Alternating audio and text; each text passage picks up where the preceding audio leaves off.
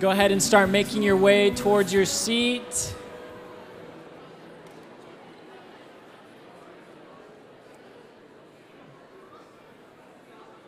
Hey, bro. Awesome. Great to be with you all. My name is Luke, and I have the honor and privilege of pastoring our young people, our youth students. We got some up here, a couple around. Yeah. When I got dressed this morning, my son told me, my 3-year-old son said, "Dad, it's not a wedding day," which was an indication to me that, like, he knows when I wear one of my 2 button-ups that we're usually going to a wedding.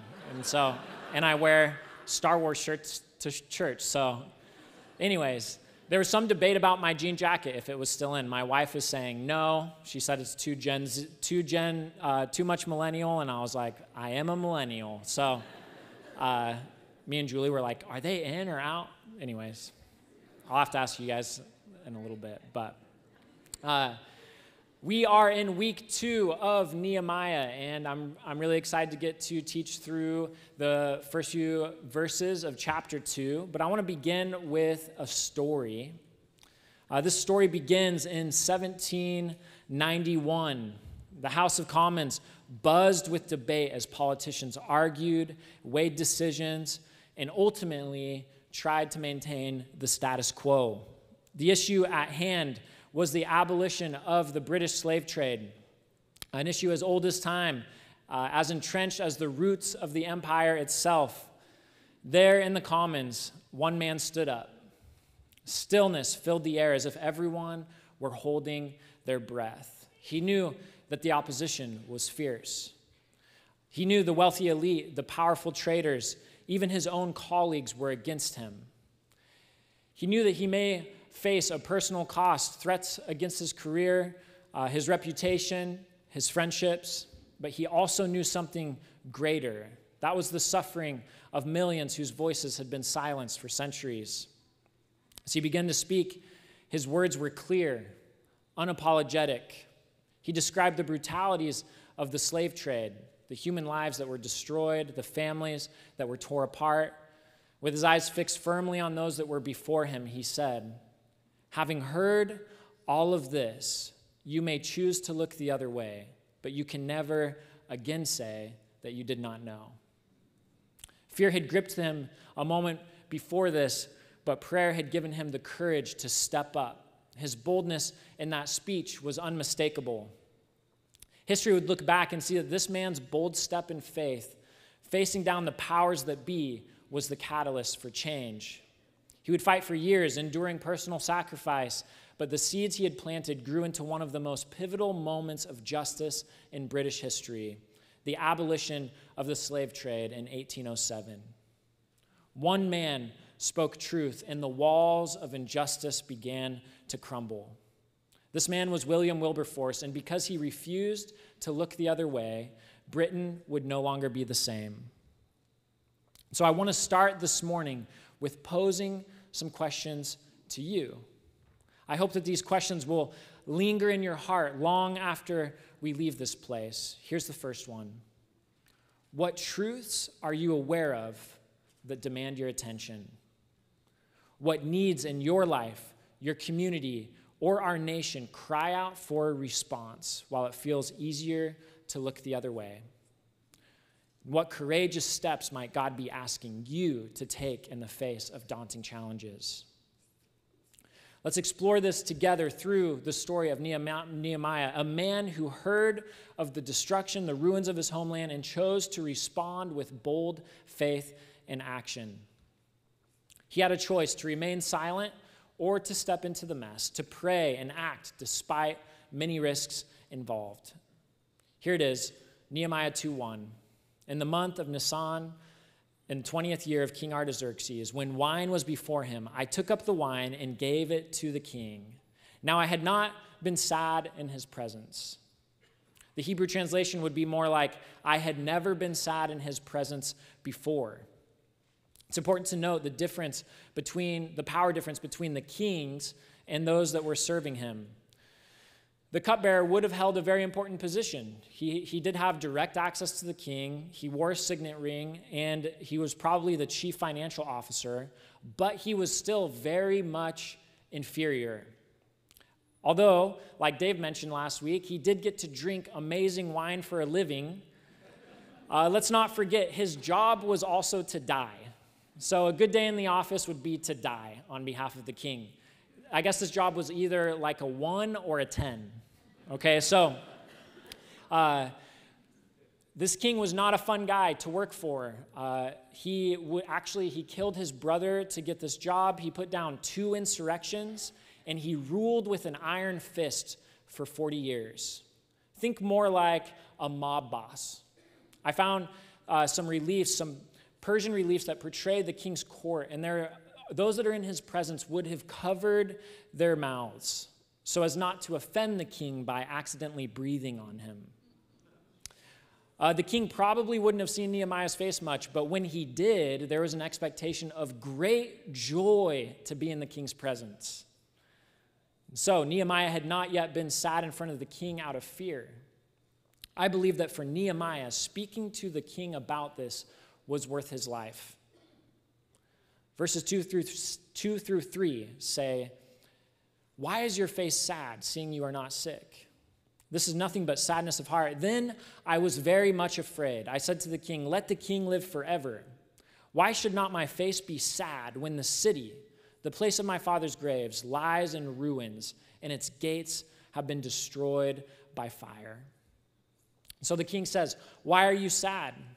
And I believe that Nehemiah had been waiting to have this conversation with the king. But there may have been a moment when the king asked, "Why are you sad?" that he may have been tempted to say, "I'm not sad. Everything's fine. We're good." But this was the day that Nehemiah couldn't keep it in any longer. He actually talks to the king, and we get a little glimpse into Nehemiah's internal dialogue. It says that he was very much afraid. He was terrified. Why? Because his request was actually crazy. 13 years prior, the exact same request was made of the exact same king, and the answer was no. Nehemiah is asking the king to overturn governmental foreign policy and also his very own decree. I love something that Dave said in our prayer meeting this week, and staff. It's that if you look at chapter 1, there's something really awesome about Nehemiah's perspective as it pertains to this king. 1:11 says this, "Lord, let your ear be attentive to the prayer of this, your servant, and to the prayer of your servants who delight in revering your name. Give your servant success today by granting him favor in the presence of this man." This is the most powerful man alive at the time. He was reigning over a absolutely dominant superpower, largest empire that the world had ever seen. And who was he to Nehemiah? Just a man, just this man. So was he afraid? Yes, but he knew that no one was bigger than his God. He goes on to say, "My home has been destroyed." And the king says, "What are you requesting?" in verses 4 through 8.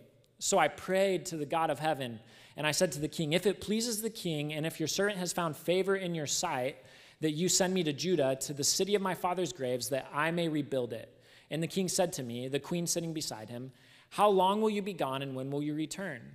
So it pleased the king to send me when I had given him a time. And I said to the king, "If it pleases the king, let the letters be given to the governors of the province beyond the river, that they may let me pass through until I come to Judah, and a letter to Asaph, the keeper of the king's forest, that he may give me timber to make beams for the gates of my fortress, of the temple, and for the wall of the city, and the house that I shall occupy."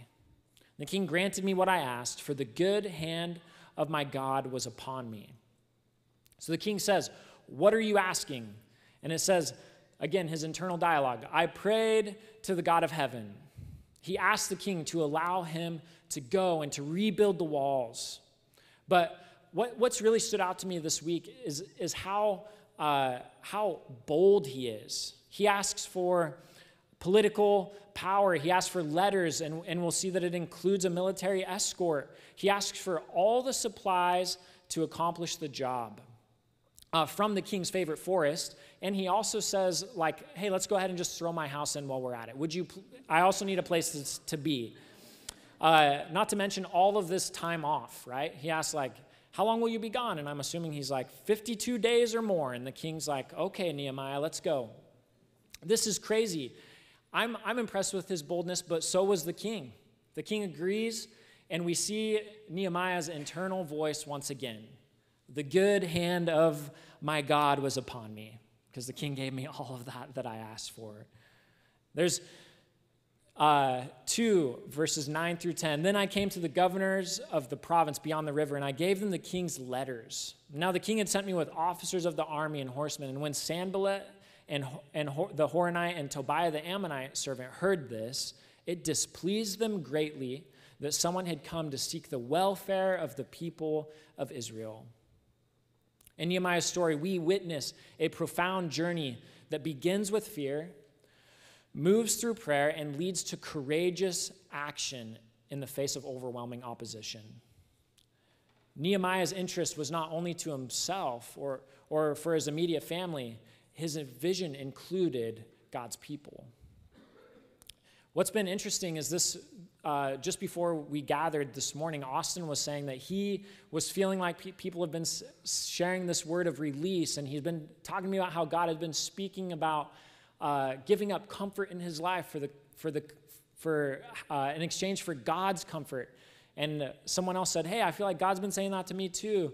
And I just, first service, was reflecting, going, why is God preparing us all to take comfort in God? I feel like as Austin was sharing that, I was thinking, well, you better buckle up for today's message, because a lot of it is about giving up comfort. And so crazy that God is moving us all in this sort of way. But I believe that as we look at Nehemiah's life, I, for one, have been convicted at my own hardness of heart, my lack of empathy and concern, my own desire for comfort. And I love what we see in Mervyn Brenneman. He has this quote. He says, more concern about God's honor and more time in communion with God in prayer will result in more intense concern about prayer needs. That as I believe that Nehemiah had been praying in communion with God, and as he was in communion with God, his concern became less about himself and more with those around him. And so this morning, I actually want to apply this story to 3 categories of our lives, and I think we can do that in 4 movements today. I've got this here. That as we look at Nehemiah's story, there's 4 movements, and I think there's 3 categories that we can apply this. Dave kind of hit on this last week, but restoration in our life, in our personal lives, in our culture, in our church. But I believe that there are things in all of these areas, things in our own life, our community, within our nation, within our church, Cedar Mill, and within the church. I believe there are some things that lie in waste, have been destroyed, are devastated and desolate. Maybe in your own life, it's a relationship that needs rebuilding, a family member or a friend, or maybe in your life there's been betrayal, or maybe you're stuck in shame and guilt, or trapped in habits, or stuck in grief. Perhaps you're facing disillusionment with the church. Within our culture, even just here in Portland, one of the biggest ones that stands out is the houselessness problem. There's great division and polarization in our nation. Our culture has an earnest desire for justice, but lacks foundation and understanding. They don't fully grasp the Imago Dei, and so they often miss God's heart for women, for ethnic minorities, for elderly, for the unborn, for those with disabilities. And in our church, in the church, often the church will fail to meet the needs of the poor. That one of the great critiques of the church is our lack of unity. Or a phrase that I heard when I first got here, too much navel gazing, right? That's looking at your belly button. It's being internally focused. Too much navel gazing. Much work to be done in the church as it comes to repairing our witness to the LGBTQ plus community. You may have noticed or felt desolation in these areas, but I am encouraged that Nehemiah did not simply lament destruction, he took decisive action. And that's the first point I want to talk about today, is the call to action. Notice that Nehemiah's approach was not to pray and to do nothing. Note, too, that when the king asked, he had a complete plan in mind. That struck me this week. The king asked, and Nehemiah was like, well, I'm glad you asked. Boom, boom, boom. Started listing things out. Jay White notes, prayer is where planning starts. That it's actually both prayer and planning that we're able to carry out the will of God. Research is not a lack of faith. I think of my move here to Portland. I remember my friend Nick called me up, said, hey, you should join me over here at Cedar Mill Bible Church. And now he's left me in the dust. What's with that? But he called me out. He said, you should consider coming out here. And I came, but it wasn't before fervently seeking the Lord. Me and Danica, many of you know this if you've made a big transition. Seasons of transition are major times of prayer. We spent a lot of time praying. We met with mentors. We asked about pay. We looked at the cost of living. I flew over here and met pastors and interviewed, and then I chose to act in dependence and build a life and a ministry over here. Nehemiah prayed, he planned, and he acted in dependence. We see that the month of Nisan, this is around April, and it would be the beginning of the Persian and the Jewish year, and it reveals just how long Nehemiah had persisted in fasting and in prayer.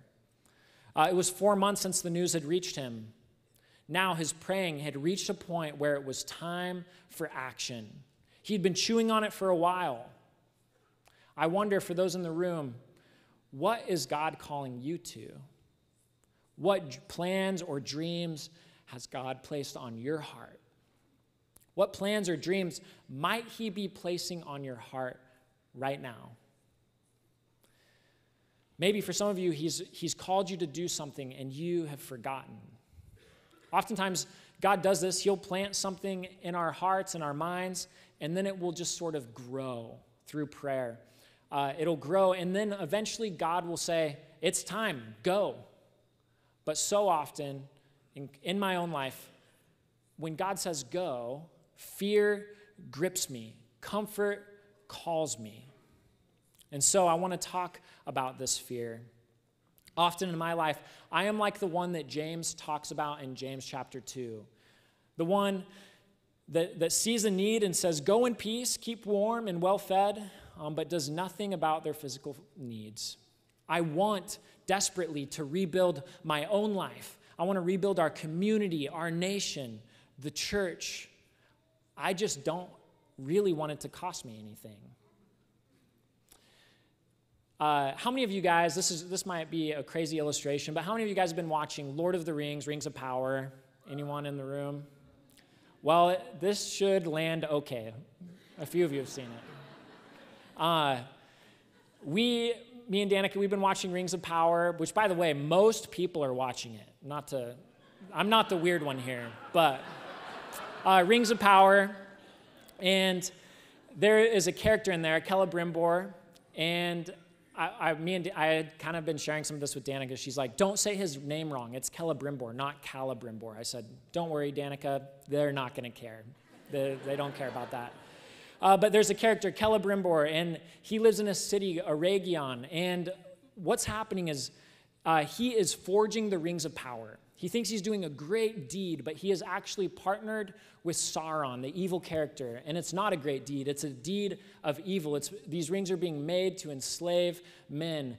And he's making these rings, all the while Aragion is being destroyed. There's all these orcs and stuff throwing missiles at it, blowing it up to pieces. But there has been a veil placed over his eyes so that when he goes outside, everything looks fine. He's sipping on his coffee, which is where I would be if our city was on fire. He's sipping on his coffee. Things are chill. The town square is happy. Everyone's painting and coloring, and there's horses or unicorns or whatever. But in fact, the city is on fire. It's burning to the ground.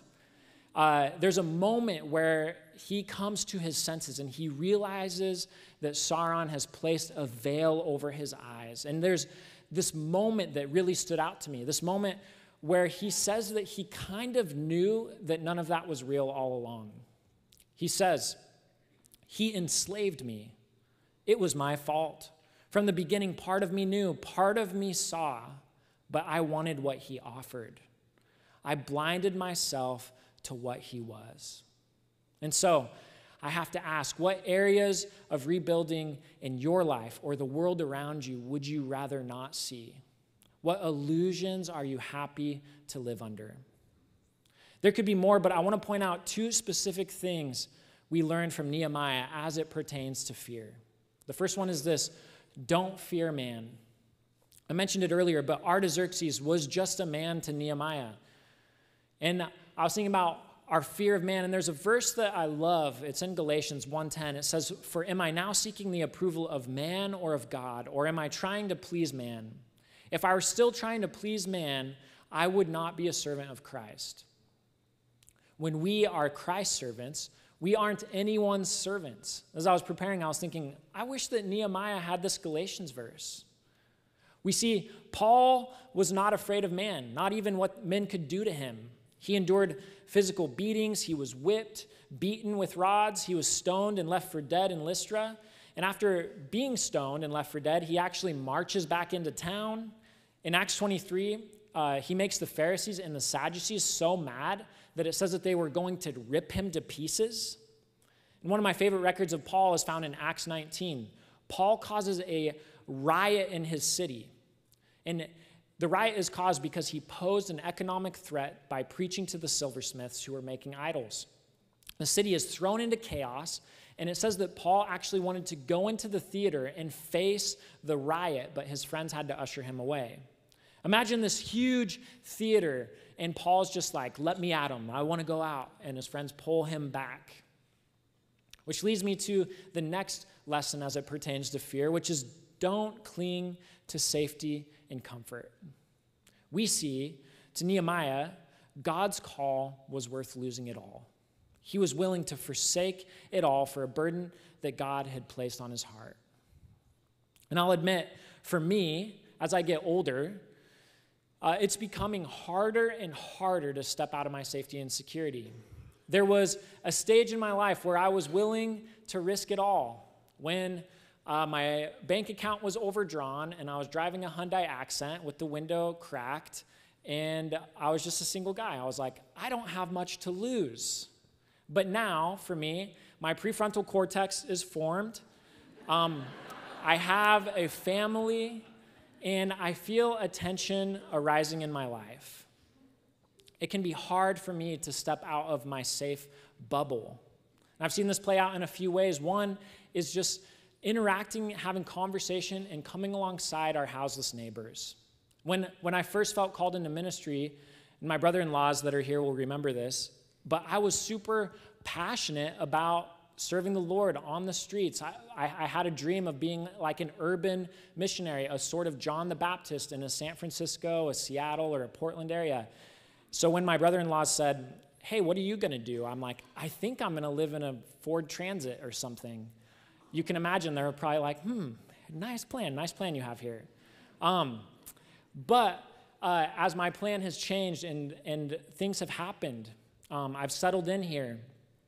God has changed. He's given me a different direction. Life has changed. Something that I once was very passionate about. I had made friends in the houses community.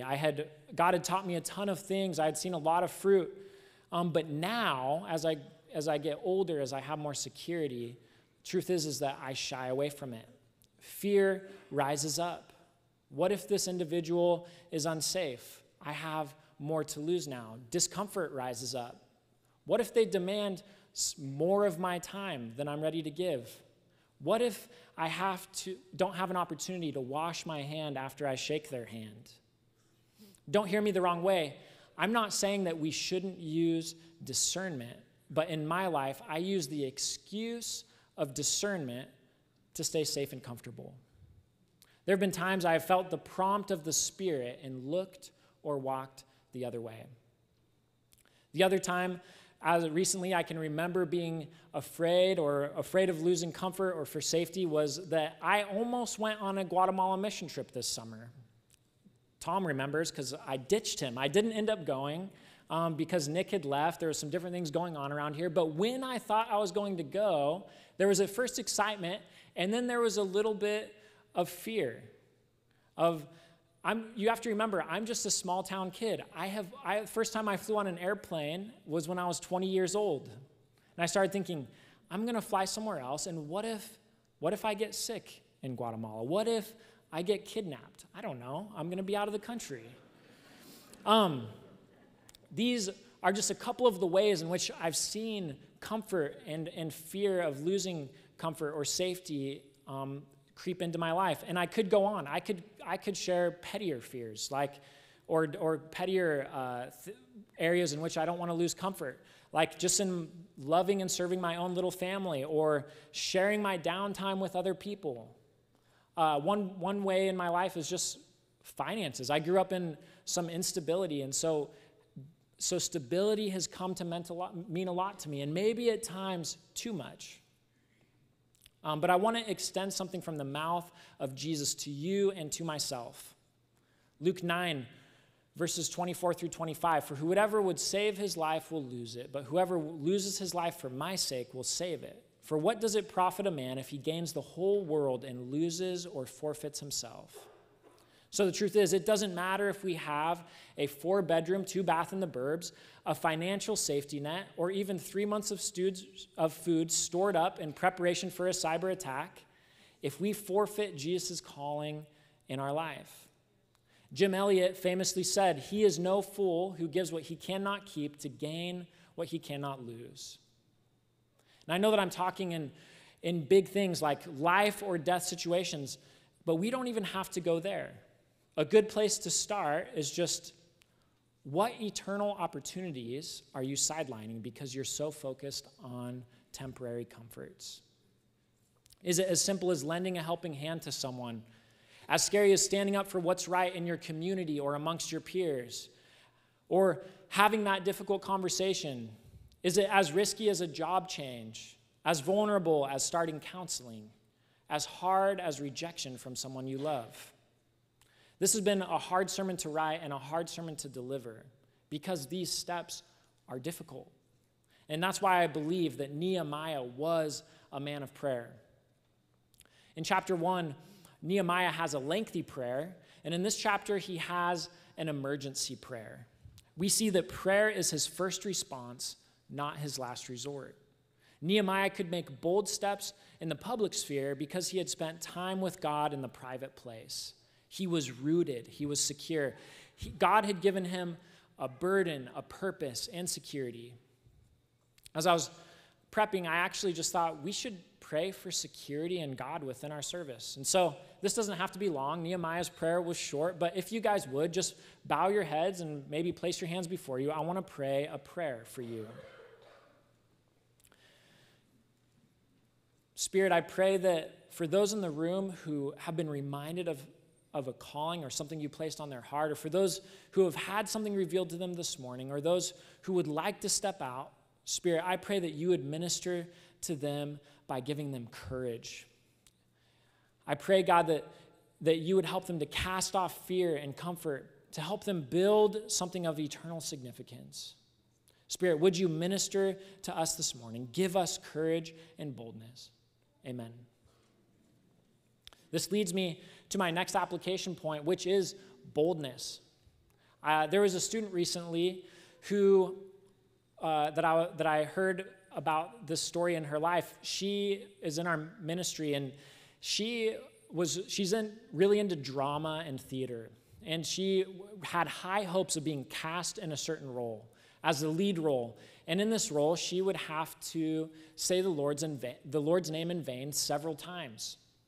And so she had already pre-planned to have a conversation with her drama director about this, to say, hey, it goes against what I believe. I don't want to say this. And I remember when I heard that, I went, wow, that is like super bold and courageous.